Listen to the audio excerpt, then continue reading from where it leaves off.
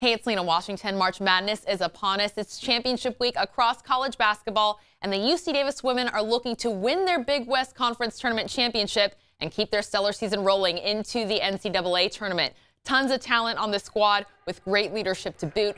3 seniors, including this year's Big West Conference Player of the Year, led by a 3-time Big West Coach of the Year. Here they are, the UC Davis women's basketball team, this week's Dignity Health Sports Standout. I want them to just go down this week, have fun, enjoy every moment, have fun playing together. And, you know, we're going to be prepared, we're going to play hard, and we're going to just see what happens.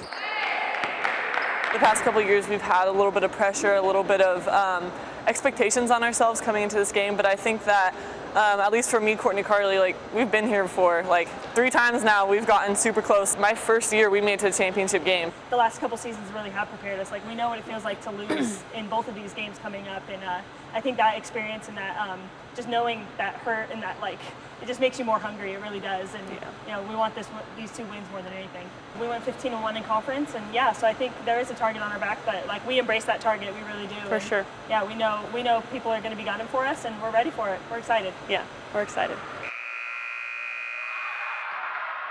I think this year, more than any year, all 3 of us have played together the most, and it's been awesome. You know, I had such an incredible experience here as a student athlete, and to be able to help provide that for my students is really special. So it's been unbelievable. This senior class is absolutely incredible. It's just full of talent, but also just incredible people and leaders, and it's going to be tough to replace. Here's what it looked like this morning as the Aggies departed for Anaheim. They're the top seed in the tournament, and they only have to win 2 games to earn the conference tournament title and a spot in the big dance. But anything can happen in March, so the Aggies are focusing on their first challenge come Friday.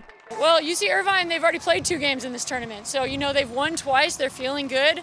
They're going to be fired up. They're going to be confident, and so we're going to have to withstand a lot of energy from them to start the game. But I think our team's also going to bring a lot of energy, and we're really ready to compete. So we're just going to put everything on the line, and we're going to be ready to see what happens.